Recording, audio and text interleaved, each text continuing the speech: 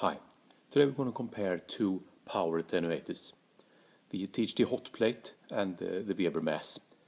First we'll have a look at the amp in band setting, very briefly, and then we'll have a very quick run through so you can see them back to back, both the Hotplate and the Mass for a number of settings. Then we'll look at them in more detail.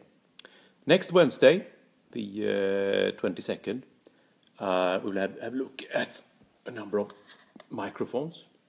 How do these sound on guitar? You know, here we have all types: ribbon, dynamic, small diaphragm condenser, large diaphragm condenser, and tube mic. So we check out that next week. Cheers.